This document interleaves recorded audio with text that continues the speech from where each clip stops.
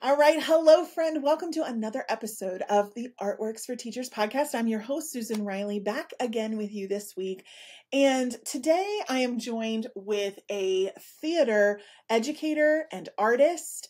She is a practicing actress, and she's also had such a variety of experiences in terms of teaching in the juvenile correction system, in being in public education, as well as now working as a teaching artist, but with a twist. She is a teaching artist that focuses on working with teachers as part of the PD, rather than having it be focused on completely on the student. So today I'm joined by Ayesis Clay. She is a distinguished educator, multidisciplinary theater artist, and keynote speaker, as I kind of shared.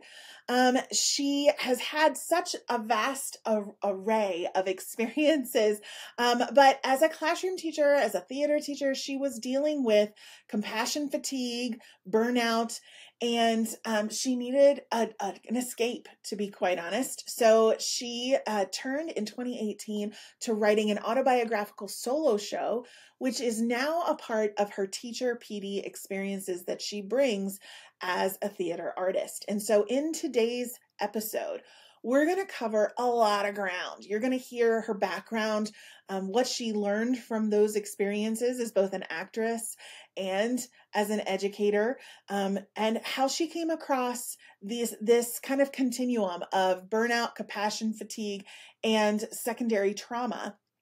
And she explains all of this in our show today, and how theater can be used as a mechanism for healing. So I'm excited for you to meet her. Here we go. Meet Ayesis Clay. All right. Welcome, Ayesis. I'm so glad you could join us today. Oh, I am happy to be here. I'm excited to be here, Susan. Oh, me too. Me too. I'm thrilled. So for people who are not familiar with you or your work, I always like to start with just give us an understanding about yourself, your work, your background. I'd love to hear all about it. Yeah, absolutely. Absolutely. So I'm Ayesis Clay, and I'm the CEO and founder of Sculpted Clay Productions, which is an educational consulting organization that uses art, specifically theater, as a means for healing emotional wellness or supporting emotional wellness in schools. I am a lifelong educator. I won't say lifelong because I wasn't a kid, educator when I was in middle school or anything, but I taught in Prince George's County Public Schools for many, many, many years. And before that, I was at the Maryland Department of Juvenile Services, where I was delivering arts and theater, mostly drama classes for the students there. And I am also a professional actor and director. So my company kind of takes all of that education background and all of that professional artist background and smushes it all together to create a really foundational way to help educators, especially now. So here's what I love about you is that you have such a unique blend of background, that you're working with teachers now, but you've had experience in the classroom. You are a working artist as a practicing actress and actor and producer and all the things. All the things. You have all of this incredible background and knowledge that you can then bring to education in a really unique way. I saw that in your undergraduate studies, like your dream was to be an actress, right? That's it. Yes. Yeah. So yes. Let's switch you over to education. Ooh, Susan, love. No, I tell this story all the time. My plan after I left North Carolina Central University, I went to Howard University and North Carolina Central University, was to live the dream, to go to New York and be a working actress. And but I fell in love, and we got married, and we had some babies. And I realized very quickly that I did not want to raise my children in the city, or at least in that kind of city, the bustling of New York. Yeah. And so we landed in Washington, D.C. from North Carolina, and I realized I needed a job that a novice budding actress was not going to cut it. And so my husband and I both went up for the same job. He was an educator at the time, but we both went up for the same job with the Maryland Department of Juvenile Services. And they hired him for the job that, and they looked at me and like, you have no education experience, but you have all of this theater experience. And they loved the energy that I brought to the interview.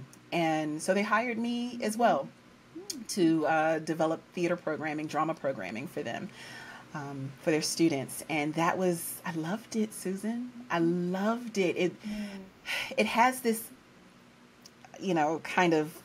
people kind of think when you're dealing with young people who are incarcerated or heading to incarceration, that there's a certain amount of just like hardness that, but what I found was this beautiful sense of humanity and this very challenging sense of humanity that I wasn't prepared for, honestly. And I also wasn't prepared for the trauma, which is one of the seeds that began my work now. So I wasn't prepared for the trauma that I came across. Not to jump in for just a quick second, I want to kind of get a little bit more understanding of this background in juvenile services, and particularly from that theater lens, because every once in a while, not often, but every once in a while, probably a couple times a year, we'll get a request at the Institute from someone who is working in that field, right? They're working with juveniles that are headed towards incarceration, are already incarcerated, and they are looking to find artistic resources in order to kind of open up those students, right? Yeah. So you said that there was not the hardness that you felt like there could be, right? But that there was also a lot of trauma in that. How do you feel like that experience shaped you into who you became as a teacher and as an actress? Oh, Susan, it's so foundational, to be quite honest, in good ways and in bad. Or in challenging ways. I won't say bad, in challenging ways. So I'm going to approach your question in kind of two ways, right? So for the educators who are looking for ways to engage students in that kind of situation, honestly, in all kinds of situations, but what I found particularly helpful was devised theater and giving them voice. A lot of times those students haven't been given an opportunity to tell their story, to explore a different outcome of their story. And by using devised theater and using writing as a means, as a vehicle for that, we were very successful that way. So explain what devised theater is. Yeah, absolutely. So that people who are not familiar may know. Sure. Devised theater is when you don't have a script. When you approach a project, you don't have a script, but you have an idea or a theme. And so as a company, there's not a traditional like director, actor type situation. As a company, we come together and we explore this theme through journal writing, through poetry, through music, through movement. And then after we get all of this information, then we whittle it down into a performance. And so that's what devised theater in a nutshell is. Now, to answer your second question on how foundational my experience in that situation was to who I am and my work now, I think it truly opened me up to trauma in a different way. So after I left there, I went to public school. I found myself I thought I was on the opposite spectrum, right? So students who are being, facing incarceration, and then I go to a school where the students audition to get into the program. They want to learn theater. They want this to be a career. And they're with you, they're with me for 4 years. Because of my background with the Department of Juvenile Services, I was able to talk to them in a different way, and students opened up to me in a way that I don't think they opened up to a lot of their other teachers, about their trauma, about things that they were experiencing. And because I still didn't have things in place, I started really feeling a lot of compassion fatigue. Well, it started with vicarious trauma and then compassion fatigue. And yeah, so that ultimately was what led me to create this thing. Mm. That is so powerful, and that's how the greatness of new endeavors is really born. Is born out of um, challenges or problems that we're facing, that it's our way of dealing with it, and if we can share it with others, and help them deal with it, that's something that is even more meaningful. And I know that that is what you're doing in your production company. I want to get there, but continue want to unpack this background even more, because there's so many educators right now that are talking about the fact that classroom management is so different now that COVID has happened. Yeah. Students are different, and I keep coming back to this idea as I hear this from educators, that the key word that keeps popping up to me is relationships.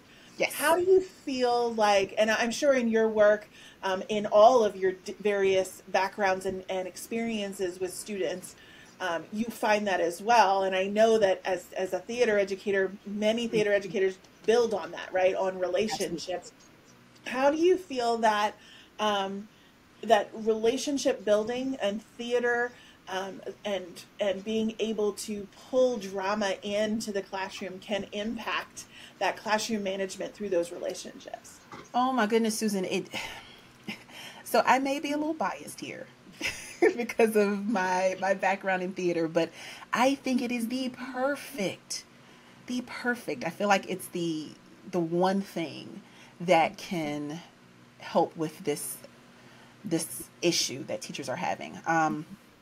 Because theater requires there to be a reflection on humanity, a reflection on relationships, a reflection on self, a reflection on others.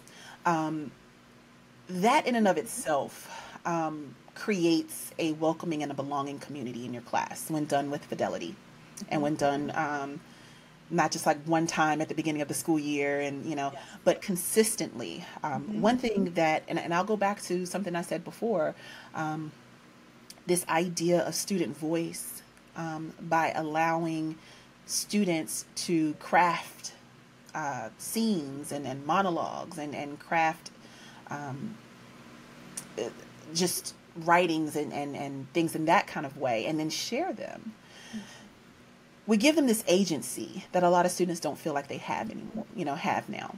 Yes. And when they have that agency, and when they are given that voice, then a lot of teachers are finding that a lot of those classroom management issues start to go away, because they see it as our classroom, a place where I am welcomed, a place where I am celebrated, and instead of a place where the teacher is centered and I am a secondary part of that. Yes, yes, and there's such trust there, right? Because it's vulnerable when you are experiencing any of the arts, but particularly in theater, and if you're sharing your own story, you're naturally building trust, right? Absolutely. Wonderful. Absolutely. And of course there's work that needs to go into that prior to, in order for students to feel comfortable sharing their stories. And that's kind of one of the journey, and I know we're going to get there, but that's kind of the journey that I take teachers on, because whether it is a teacher in front of students, whether it is a facilitator in front of teachers and educators doing PD, there's a buy-in that has to happen. There's a trust that has to happen. Yes. Yes. So, absolutely. And I mean, as somebody who does PD as well with other educators, one of the first things that we do, I mean, and I don't know about you, but one of my pieces of my process is to put out a survey in advance, just so that I can get a little bit of knowledge about who you are before I come in, right? And so similarly in the classroom, and I do want to talk about the production company and how you're approaching this with teachers as a teacher-centered focus rather than a student-centered focus. But I also know our audience, and I know that they would love some more ideas in terms of what are some specific strategies that would be helpful in opening up that classroom. We talked a little bit about allowing students to have those stories and monologues. Mm-hmm. What are some Mm-hmm. other ways that we could do that with fidelity and so that the art form is honored and we're still connecting with content areas? Yeah, absolutely. So there are a million and one ways that educators have connected theater and the other subjects. And I will say this: when I got certified in arts integration, I felt like it was so remarkably like this is what is going to change education, Yes. and I still feel that way. Yes. So one of the concrete things that I like to do, and I like to encourage other teachers to do, Mm-hmm. is movement. And I know it's like, oh, but classroom management. Oh, but am I going to get them back? Exploring the use of gesture, and gestures are just, movements, specific movements. It can be as simple as a call and response that you use movement in. Mm-hmm. It could be as simple as that. Instead of just using your voice and having them respond to you vocally, having them do some sort of physicality, with a freeze or a tableau at the end, which might not quite work. If you're working with groups, tableau is just a group picture, where different students come together and they create a picture. That actually, you know what? That actually might be a cool thing. If they're working in groups and you're trying to get their attention, then they have to, you say 1, 2, 3, tableau, and then they create a tableau in the group. Mm-hmm. Everyone's frozen, mouths are off, and now you have everyone's attention. Mm-hmm. So that is a simple way that you can begin using movement in the classroom on a daily basis or on a weekly basis, on a regular basis. Yes. Along with student voice. I love that. And it's so simple, right? It's Mm-hmm. interweaving gesture, it's interweaving a strategy, and then just making it a natural part of your classroom. This is just how we do things, right? This is just. I love that. I love that. So let's dig into what I know you're so passionate about with the production company and how you're working with teachers in terms of healing trauma, and using theater to do that, and using the arts to help heal that trauma. Let's start with the beginning. What kind of trauma are we talking about with teachers? How do we build some of those boundaries, and how are we going to use the arts as a mechanism for change there? Yeah. So, when my professional development starts with looking at the term burnout, because what we do is we use burnout as a catch-all phrase for how we're feeling. If we're tired, if we're run down, if we are anxious, we always use the term burnout. It's always burnout. And what I encourage the educators that I work with, and I use educators and not necessarily just teachers, because I work with some school leaders as well. But what we explore is that it can be one of three things. It can be burnout, which is very systemic. It's a breakdown in a system, whether it's a personal system, whether it's a system at large, like a larger school system or a school system, an individual schools system. That is generally the cause for burnout, right? But there's also compassion fatigue and vicarious trauma. Sometimes you hear secondary trauma as vicarious trauma used simultaneously. And I like to think of it, and I explain it like a continuum, like a line, right? Most educators and most teachers begin or want to stay in that middle zone, that where we're empathetic, but we're also able to do the work that we need to do with fidelity. So on one side is compassion fatigue, and this is when you have a buildup of caring for people who are experiencing trauma, and you hear the stories over and over and over again, whether it is a colleague, whether it is students, whether it is someone in your family, and you are caring for them in a way and trying to help them through that trauma. You can get to a point where I'm so tired of helping that my empathy drops.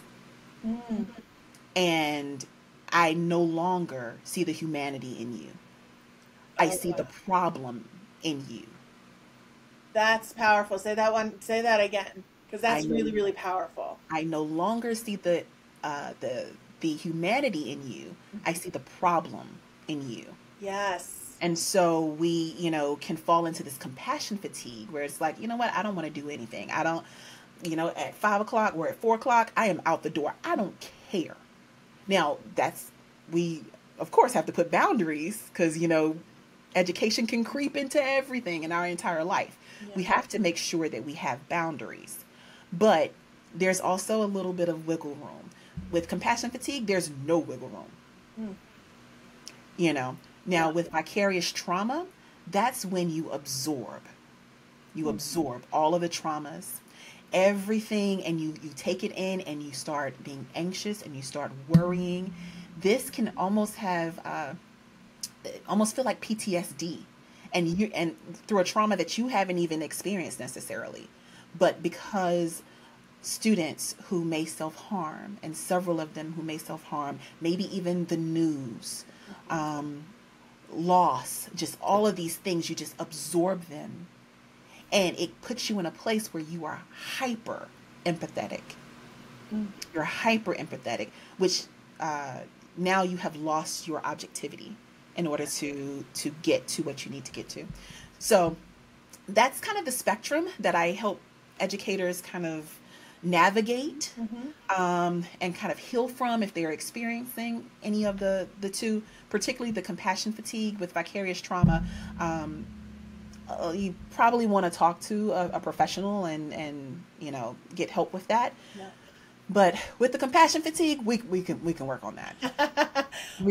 And the thing is, I know several. I mean, I can tell you off the top of my head, at least 5 people I know who are dealing with compassion fatigue right now, and at least 2 who are working probably with some vicarious trauma since COVID. I mean, since the news, I mean, we were all bombarded with all of that, and I know some people who are just empathetic by nature. It's just who they are. They resonate as somebody who walks through the world as an empathetic person, and it just has evolved into this other component where everything now has caused them to lose objectivity. So I'm curious. I'm sure that when you go into schools and you start working with teachers, that teachers can self-identify. Oh, that I'm there, or that's I know somebody on our team who is there, right?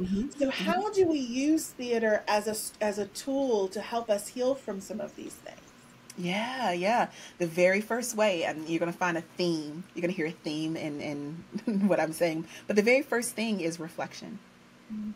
The very first thing is exploring our stories and exploring our journeys, looking at those moments where we kind of started veering, and assessing that. And so telling our story, writing our stories down, writing monologues through our stories, even writing that moment when you started seeing yourself going down that road, writing that scene out, writing it out, writing everything that you remember about it, creating a complete characterization of either the student or the other person, as well as yourself, and doing that. And what I'm finding with a lot of educators like myself, because we haven't talked about it, but that's the beginning of my professional development is a solo show. Yes. So I want to hear more about that as well. Yes. Yeah. But we look at our journeys. We look at our journeys as an educator, and one of the things that I talk to my clients about all the time is that, especially in education, a lot of times it gets to a point where all we can see is the negative. Yeah. All we can see is the negative. And so my work with them brings us back and brings our objectivity back, because now we can start looking at some of the positive things that have happened as well. But anyway, so writing is a huge part of it. Reenacting our stories. And then, like I said before, with the students, exploring a different option. Exploring, okay, so this is the choice that I made. Had I made this choice, what do I think would have happened? And a lot of times that kind of work leads people to this understanding of, 1, I made the right decision at the right, at the time, and 2, I like where the decision I made. I like this road. Yes. So there's that. Yeah, and what's powerful about what you're sharing is that I feel like the word that keeps coming to my mind is that you're giving educators permission Mm-hmm. to share their experiences without reprimand, Right. and giving them permission to feel something about it, good or bad, it doesn't matter.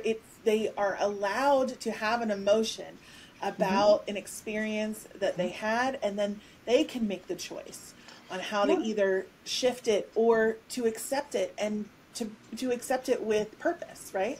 Absolutely, absolutely. The beginnings of theater in Greek uh, were really about purging those emotions, an opportunity, giving audiences an opportunity to purge emotions. Mm-hmm. Um, I didn't even.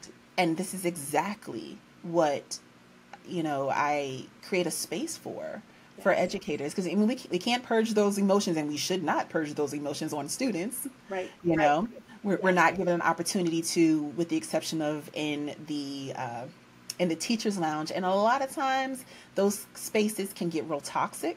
Yeah. um, and so in this kind of scenario, we balance that. We balance that. Yes, you purge it, get it Yes. all out. Now let's look at what's good about it. Let's Yes. not just look at the negative. Yes. Okay, so talk to me a little bit about what a PD day with you looks like and sounds like. Give me a little bit of behind the scenes action so that if people Yeah. would like to work with you, they know what to expect. Yeah, absolutely. So it starts with a play. So my PD series is called Reignite, and it starts with about maybe a 30, 45 minute, well, it's about 45-minute play. It's a solo show about my journey through education dealing with compassion fatigue, vicarious trauma, and burnout. So educators get an opportunity to see what the differences are Mhm. before we even jump into defining them and looking at it through the lens of themselves. So it starts with that. It starts with a solo show, which is very engaging because no one is starting PD that I know of Yeah. with entertainment. So we start there, and then we move into the facilitation of the actual PD. So we first look at we have a uh, a test, a self test on where do you fall now. So they take that assessment, and from there we know exactly what we need to do. I've developed a magic method, and my magic method takes them through the steps of leading to creativity. Creativity is what the C stands for, but how we can shore ourselves up and make sure that we are emotionally well for ourselves first, for our family second, and absolutely for our students.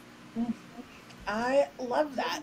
That's amazing. And you're absolutely right. When teachers experience PD, it's never set up with entertainment first, right? Or Mhm. a creative option first. So, how engaging. And to share your story first gives them, again, permission and builds trust right from the beginning Yeah. that it's a safe space to Yes. explore these things, right? Yes, yes, absolutely. And I try to make sure very, very quickly. Before there was a PD, the solo show existed. And uh, I think it was maybe the third time that I performed it. It was in front of a group of educators. It just by chance, Mm-hmm. they came to see the show. And afterwards, the amount of tears and the amount of, oh my goodness, this is my story. I felt so horrible afterwards because I felt like I ripped open a wound Mm-hmm. in these educators. And at the time, it was just it was a show, it was a play. Right. And I was like, I can't do that. That was the whole reason why, I left the classroom. That's the whole reason why um, I needed that kind of support, and I did not want to leave educators that way. So the um, the PD followed soon after, very soon after, and yeah.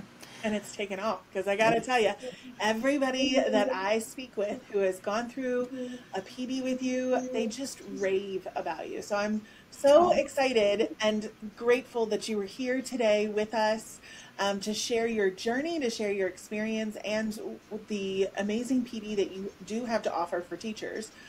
Where can people find you, book a session, stay in touch, all that good stuff? Yeah, absolutely. And I want people to because I have a Right to Create retreat coming up Oh, in Puerto Rico. So for yes. educators. So yes, you want to stay connected. You can reach me on LinkedIn at Ayesis Clay, Ayesis Clay. You can reach me on Instagram at Sculpted Clay. Or you can just go to my website at www.sculptedclayproductions.com. Perfect. We're going to include all of that in the show notes so that people can find you right away. Stay in touch. And before we go, tell us a little bit about this retreat in Puerto Rico for teachers. Yeah. Yes. So I have a course called Right to Create for individual teachers. So offer PD, but for individual teachers who want to explore their story even more, there's a course.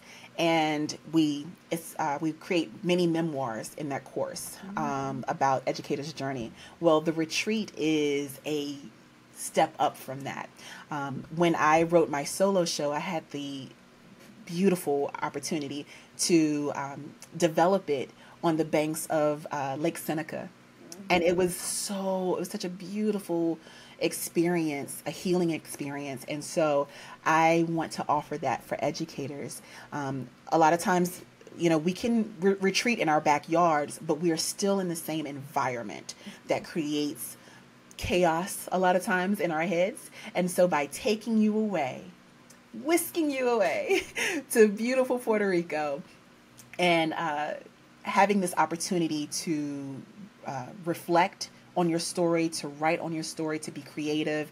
There's lots of arts integration. Well, arts, I won't say integration. There were lots of arts. We do visual arts. We do meditative arts, which includes visual. If you are familiar with Zentangles, we use those. And then we explore our stories as well as heal. So next summer. Yes, thank you. We're gonna put that in the show notes as well, so that make sure that people can get in contact and get into that retreat, because I think it would be a really powerful experience for anybody who's looking to heal after the last couple of years. So yes. Thank you so much for being with us today, and I really look forward to continuing to learn from you. Oh, thank you, Susan. I am so excited to just be here with you. I love the work that you're doing. Thank you for bringing arts integration to the masses in a very real and concrete way. I really appreciate that. From one artist to another. Yes. Thank you so much.